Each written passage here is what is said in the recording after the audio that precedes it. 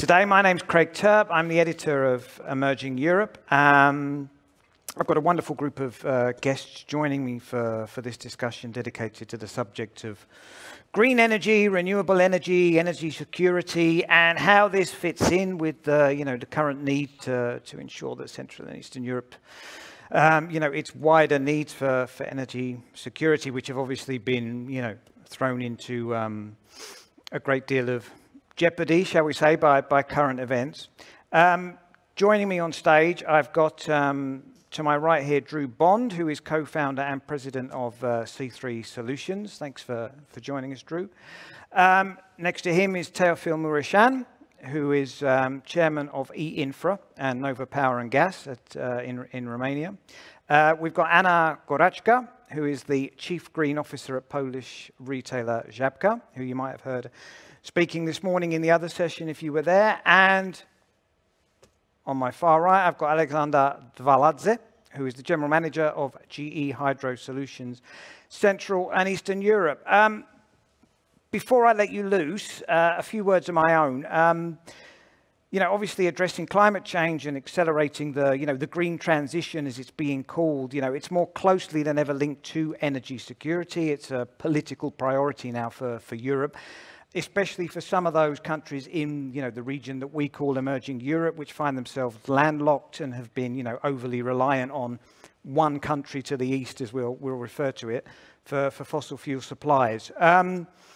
Investment and research into these things into alternative energy is growing all the time, but possibly not at the pace at the moment where we can ensure in the short term, moving from volatile supply streams and high energy prices to more affordable, secure and clean energy. I'm just thinking of what happened in Germany, just last week, where we saw the almost unthinkable case of Germany's Greens saying that we need to reopen coal mines, which I think that kind of illustrates very well the situation that we're in. Drew, you're on my right here. I'm going to come to you first, put you on the spot a little bit, and perhaps taking that example from Germany, is it fair to say that current events, and in particular I'm referring to Russia's war on Ukraine, have they caught a few countries out? Not necessarily countries, as governments, sectors, energy suppliers, have they been caught unprepared a little bit? Yeah, thanks for that question. And I think it's a really important question because, I think it goes without saying that the war in Ukraine has changed everything. And in fact, on that day in February, I got an email from a friend of mine that we've been working in the clean energy space since the early 2000s. And it merely said, looks like energy security is back in the front seat. And so, I think hopefully there's some lessons learned from this. And I think historically there's been, I'll call them, finger pointing, or I hate to use the word bombs in this context, but political bombs being thrown at one side or the other in terms of climate change is real, climate change is not real, fossil fuels are good, renewable energy is bad, vice versa, right? Take your pick. There's no way to navigate through that in a way that is actually really sustainable from an argument standpoint. I think where we're coming from, and my organization is C3 Solutions, stands for the Conservative Coalition for Climate Solutions. And I know that not often do you hear those words conservative and climate together.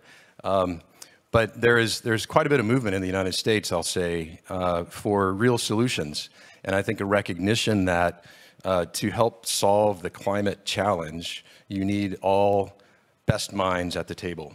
And to have durable solutions, it cannot be just from one side or the other, that you have to have a robust debate and you have to have policies from all sides approaching this from a solution standpoint. And I'll just say, one of the flagship products that we have published just last year at the Glasgow UN COP26 meeting is called Free Economies Are Clean Economies. And so here's some good news. The good news for free marketeers is that economic freedom leads to a cleaner environment. And so it's not a magic solution, but it's the foundation upon which you really can only build to get to a cleaner energy future faster. And it's not just our opinion. We took data from the Index of Economic Freedom, which the Heritage Foundation has published for almost 30 years, ranks countries around the world in terms of regulatory efficiency, tax policy, size of government, debt, key things like that help you understand is a government efficient, corruption. And then together that data set with an environmental performance index that Yale University publishes. So this is not, Heritage is obviously conservative, Yale is obviously not. When you put the data together, what you see is that economic freedom historically leads to a cleaner environment. And I think as innovators, we know this. I mean, I have a solar company, in addition to my nonprofit. I know that innovation needs economic freedom. And so, I commend the Andrew and you, the planners of this summit, for your focus on free markets and also a focus on democracy, because that really is what is at stake here. Okay, well, thanks. I mean, you've kind of suggested that, it's the private sector that should be leading this.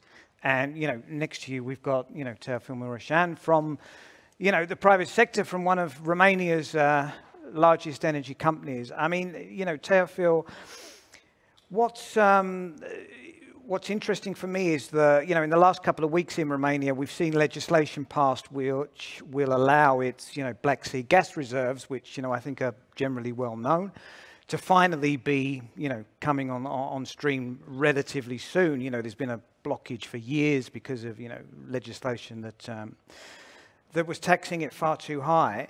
But tell us about what you're doing, because there's more than gas that we can take from the Black Sea, which I think is what you're involved in at the moment. There's also wind. Yes, thank you for this invitation. It's a good opportunity to talk in such a amazing event, and welcome with this kind of events emerging in Europe. My company, my group of companies are involved in infrastructure, building infrastructure, energy, telecom, some civil works. At the same time, investing in our own energy companies. So we are an engineering company, so we are very close of infrastructure, big projects in Romania. Black Sea could deliver gas to Europe, of course. At the same time, there is a huge potential in wind offshore farms in Black Sea. The potential is around 12 gigawatts, only in Romania. Maybe with Bulgaria, it's even higher, the potential for sure.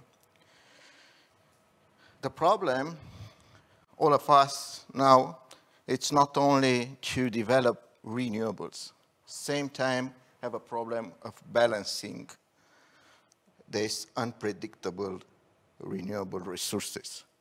And in a all way, we are using hydropower plants or gas power plants or interconnectors between countries.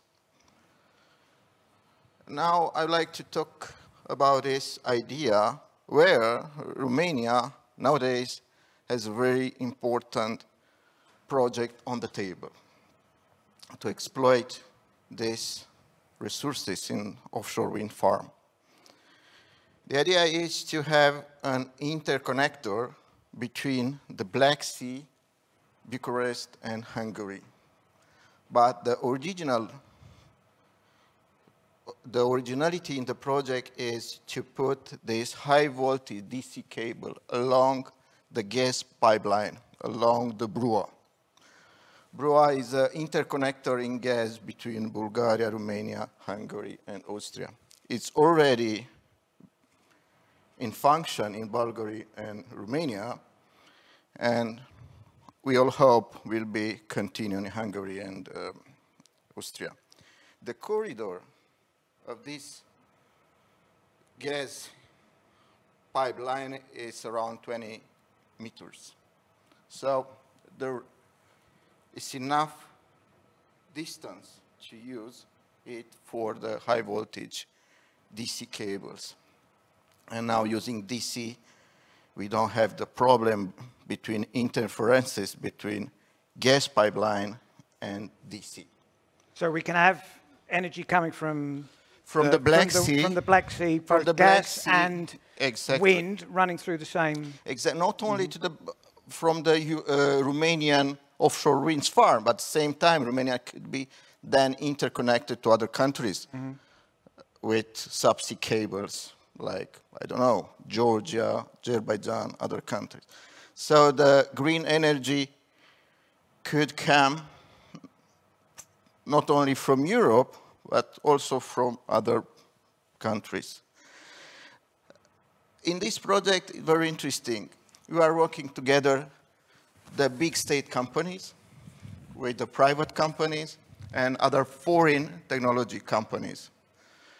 And I do hope very soon the project will be public and other countries can continue. In fact, it's the same project as technology as it should link in Germany, connecting the North Germany with the South.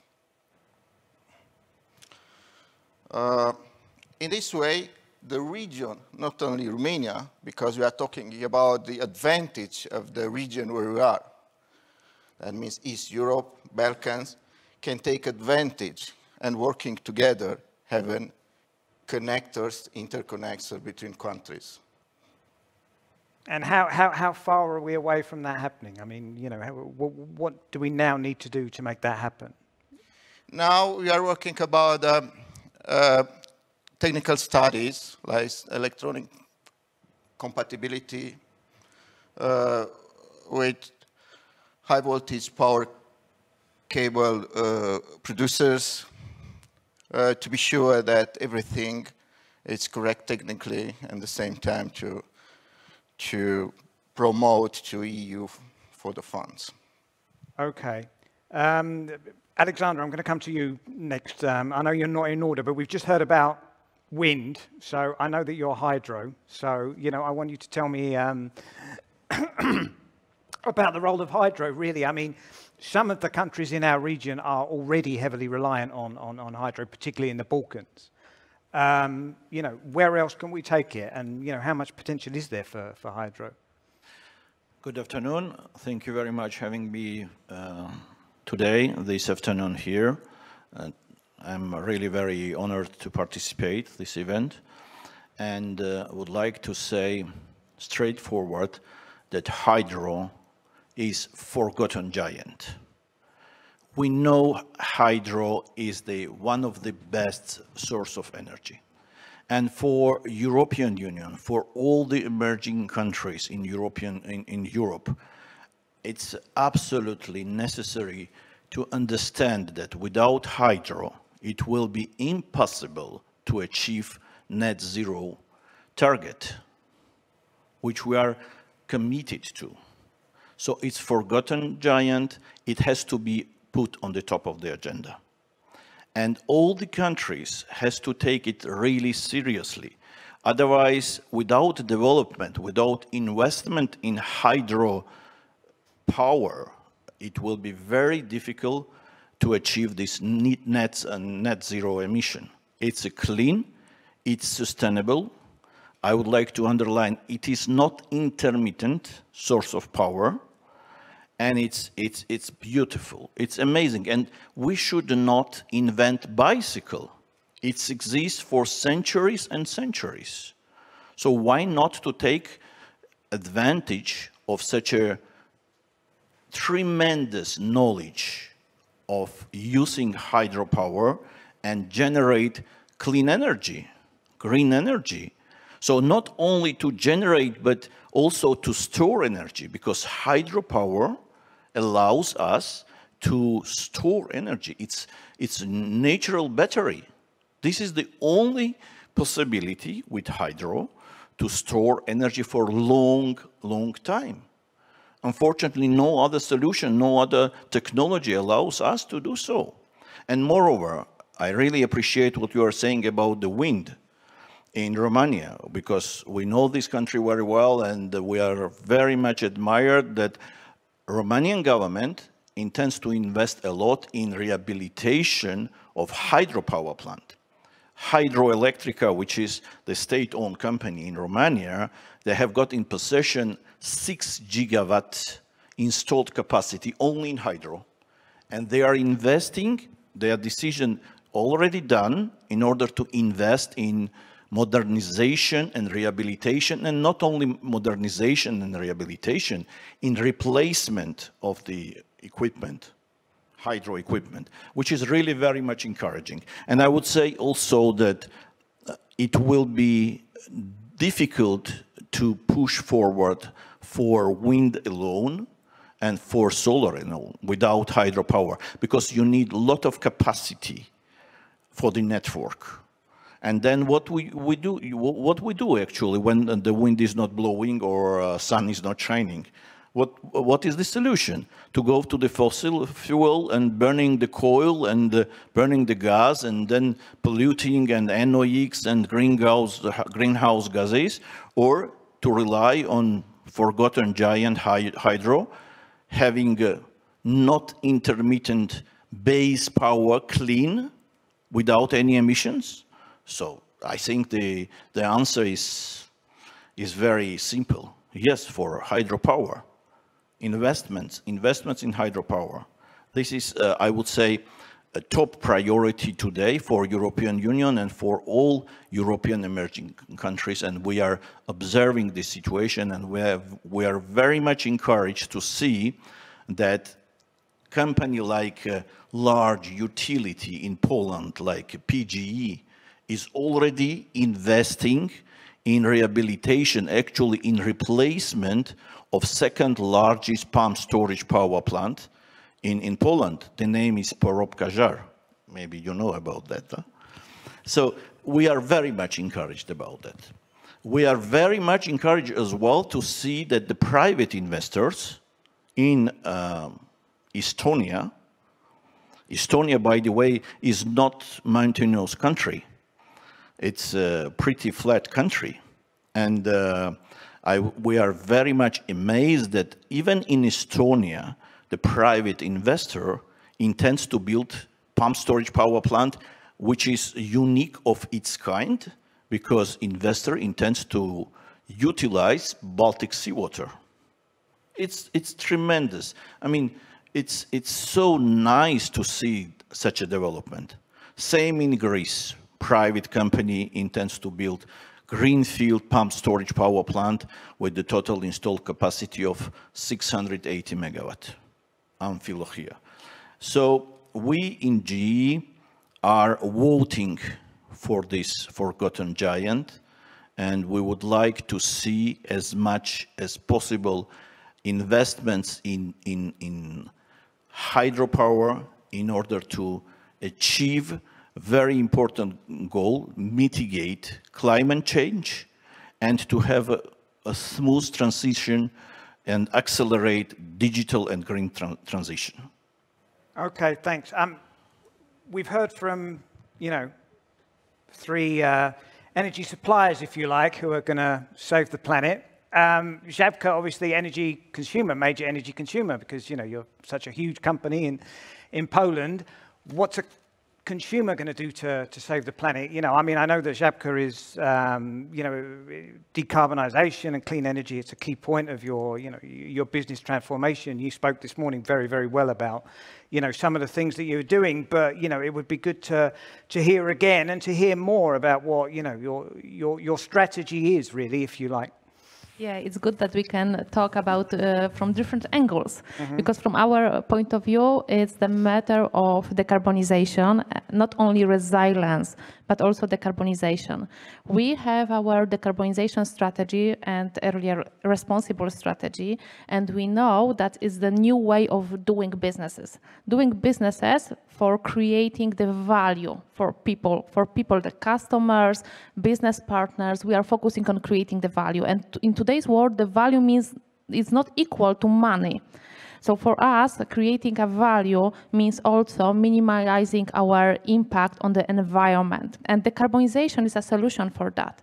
And the energy, the renewable energy, is one of the important pillars of our decarbonization. So that is why we are interested in it. We are looking for a solution. We are investing in our own installation, and we are looking for and waiting for the hydro, for example, or for the wind farm, for the offshore in Poland. So we are still in that discussion. And as a part of the United Nations Global Compact Network in Poland, we are also participating in that discussion.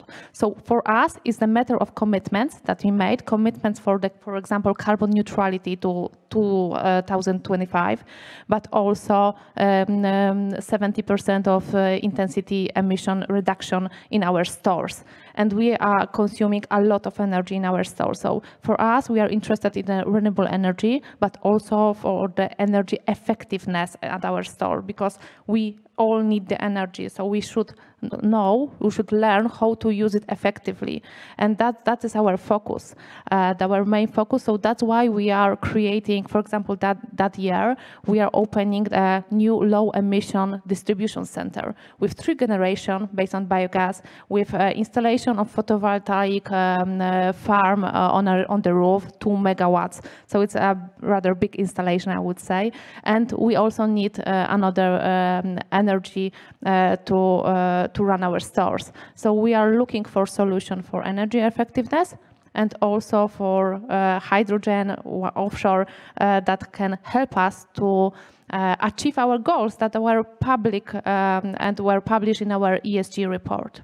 And it's a matter of, let's say, responsibility for businesses to be in that discussion and to be in the front line of that new solution. All right, thanks. Drew, I'm going to come back to you. You know, I know that you're involved with some, organizations and companies pushing innovation in energy. And what I want to know is, how hard a sell has it been to convince, investors to, put their money into these things, to put their money into new technology? I mean, has there been a change recently? Have they become more aware of the need to actually get their money in these things? Or, is it still a hard sell? Is it going to get any easier, basically? Can you be optimistic? I'm always optimistic. Is it going to get any easier? No. But the economic opportunity from a capital standpoint and from an environmental standpoint, the long duration opportunities for just sustainable capital and technologies is just unlimited. So it's just an incredible opportunity that cannot be ignored. Having said that, look, I joined the U.S. Department of Energy focusing on commercializing clean energy technologies back in 2007. And at that time, the Silicon Valley venture capitalists were flooding into the space, and then about 5 or less than 10 years later, they basically all dropped off, primarily because it is so hard. You can scale in terms of I saw a chart the other day that in the U.S. iPhone penetration, market penetration, in about 10 years reached 90%, right? If you look at the renewable energy penetration over 20 years, it's about 5%. Of total primary energy use. So it is a complicated business to scale in. And yet, I think what I've also seen recently is a lot of those venture capitalists that were in and then out are starting to come back in again, but perhaps with a more realistic perspective and knowing that this is a long-term investment. This is not a 3 to 5 year exit. It's a 10 to 12 year exit. I think the other thing that gives me much optimism is you look at large family offices, guys like Bill Gates, who are putting a lot of their own money into this clean tech space, and partly because they're wanting to solve the issue of climate change, but partly because they see the economic opportunity. So I think that there is just a tremendous amount of opportunity there. One of the biggest challenges, I'll say, is actually not the innovation. In the United States, hydro, actually, we could double our existing hydropower, technically speaking, like within 5 years, if only the government regulations would allow it. But in many cases, it's environmental regulations that actually get in the way of deploying clean energy technologies.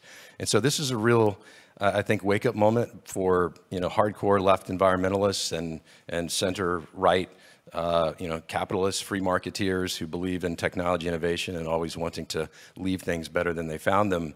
I think there's an opportunity here to really find a way to streamline regulations in a way that it's good for all energy, whether it's renewable or solar or wind or hydro. We really do take an all the above approach. And back to your first question, I mean, because of Ukraine and because of where Germany now sits with its energy vulnerability based on some political decisions, we really have to put energy security, diversification, resilience front and center. That's great. I mean, kind of moving on from that, Teofil, I mean, you're going to have, or, ideally you're going to have, gas running alongside, the power you're generating in the Black Sea with the wind farms. I mean, do we, as a region, as a world, as a planet, do we still need to realize that for the foreseeable future, there is no silver bullet, whether it's wind, whether it's, hydro, whether it's solar, whether it's anything, we are still going to have to rely on fossil fuels, for the time being. And, people need to realize that, because I think there is a certain number of dreamers in the world who think that, tomorrow we can just switch off fossil fuels and start using only renewables. Yes, as a specialist in energy, because I worked for 10 years in the National Control Center, and I saw how difficult it is to balance the national system. I'm a big fan of green energy, solar, wind, nuclear, energy, green energy, clean energy in general. In my opinion, hydro, with the old hydropower plants, because now it's very difficult to build new big hydropower plants, will be not enough. Maybe for a period of time, we have to keep for balancing gas power plants. For a period of time, for transitional project, have to be patient. It is a transition. I mean, we're talking about energy transition. Exactly. That's the idea. It's not, Otherwise, we'll be too big danger situation. One is like this, when the price is very, very high, or the technical danger you cannot keep the entire system, European system, in a safe function.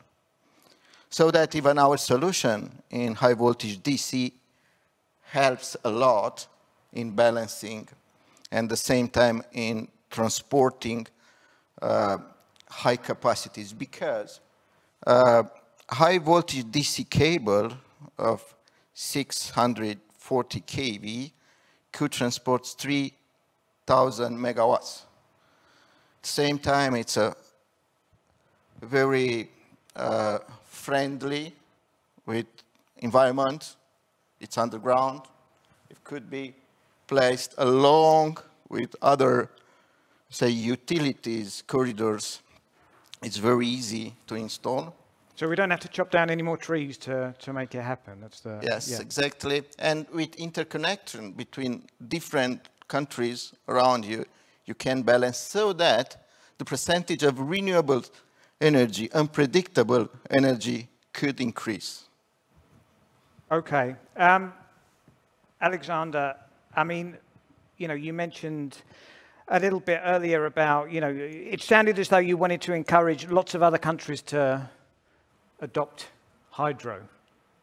I mean, who have you got your eyes on in particular? Is there any country in this region where you think, maybe, that's got great potential for hydro? I mean, where do you see the potential being?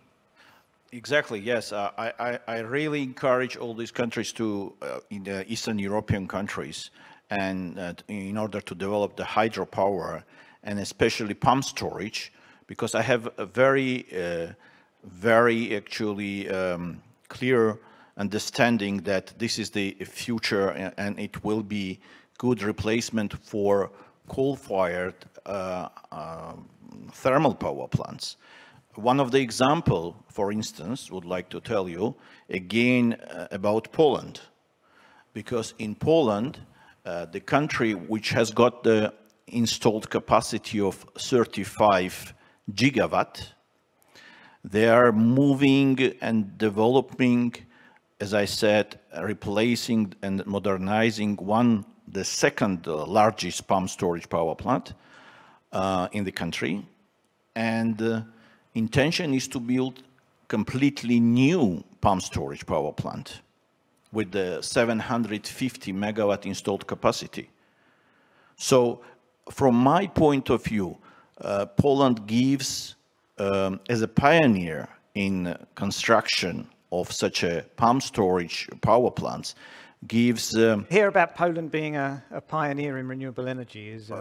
Poland is moving in the correct direction, I would say. Poland is developing offshore wind.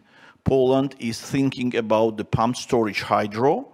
Poland is thinking to reduce actually burning the coal and burning emissions, I mean, reduce emissions, NOx, SOx, and so on. So from my point of view, Poland is in very proper track to move during this transition period, to move towards the clean energy and green energy.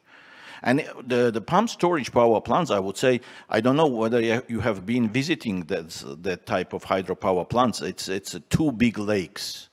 And it's not only the installed capacity and generation of electricity, it's a recreation.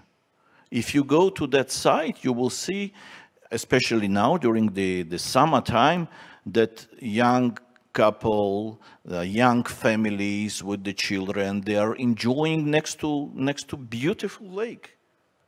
I mean, it's amazing. When I see that what we are doing and what we are trying to build, it's not only that to generate the power, but it helps families to spend their time and in a very nice way, in very preserved, green and clean environment. So from my point of view, country like Poland is really doing very well.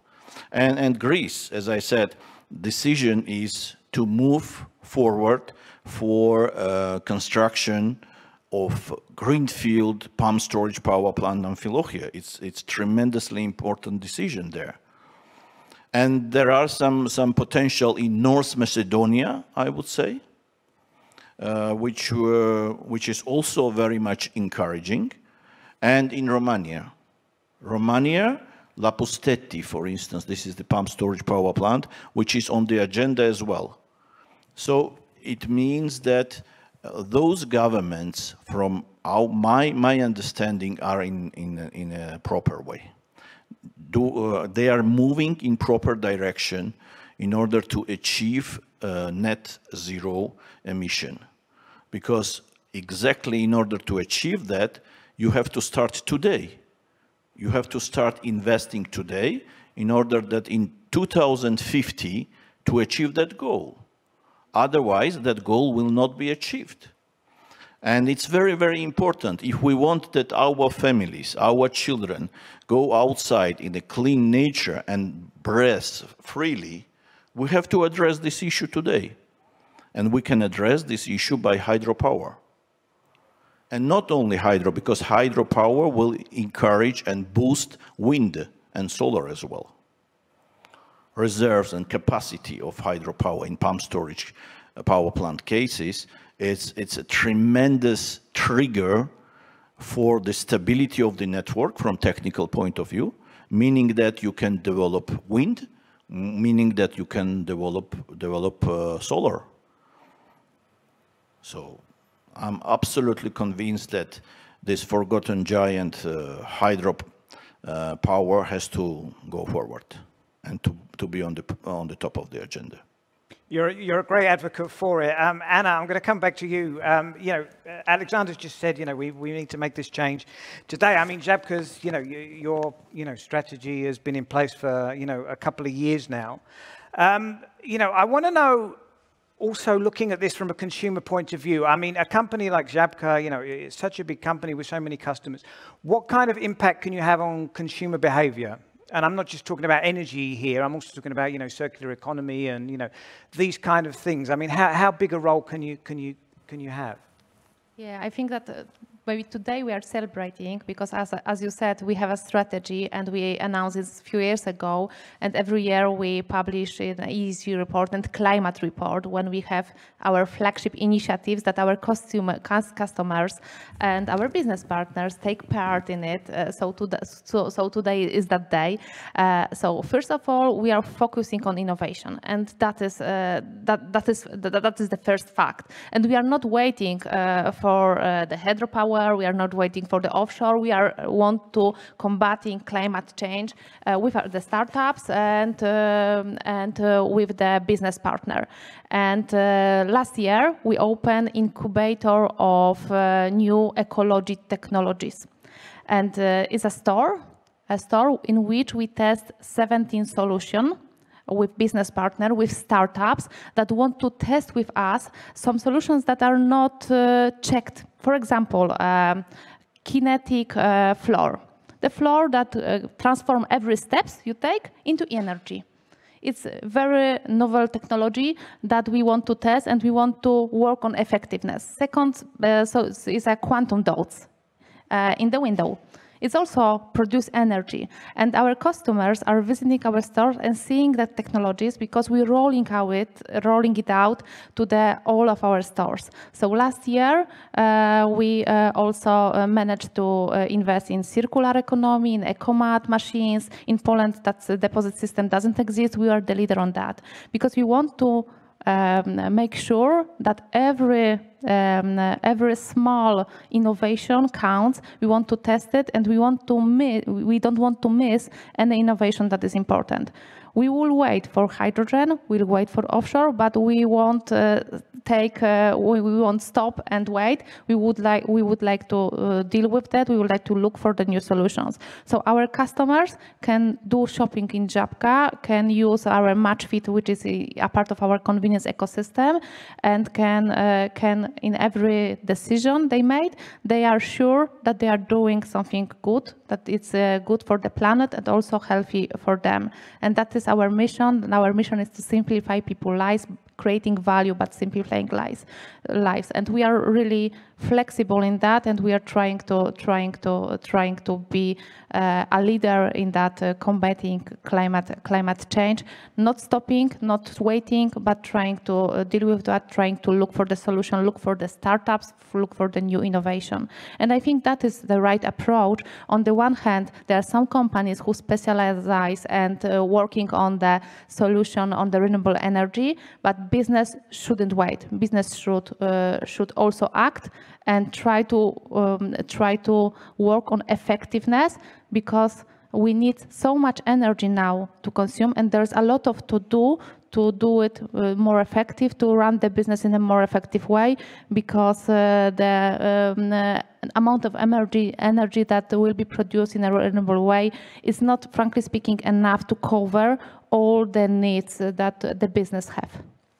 Okay, and what about the consumer reaction? I mean, have you got any feedback from consumers in terms of these things you've been doing? I mean, that interests me as as much as anything else. What are customers saying?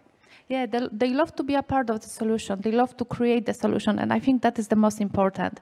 If we propose them even small steps, for example, on our packaging, which is fully recyclable, we give them some labels that help them to decide to which bin they should throw it away. Really small things, but they love it because it's easy. It's easy, it's simplifying their lives, and they don't need a lot of effort to do it. We also eliminate all the plastic bags from the stores. It's, you cannot buy the plastic bags in the Żabka store. You can take the paper one, or preferable, you don't need it. Frankly speaking, you have your bag, you have your hands in the convenience format, you don't need a bag. And the customers love it because they understand that their steps, their effort, the very small step, but that's matter, because if you multiply it by 3 million customers per day, it's a huge effect and huge impact. And I think, and that decarbonizations, I think have two sides. One is the company responsibility and the things that we are doing, and that things are not visible for the customers because they don't know how much we are doing in the terms of energy effectiveness. They don't understand that the refrigerators are really climate friendly and so on. But on the other hand, it's the things that the customers can do to be a part of the solution, to be a part of the road.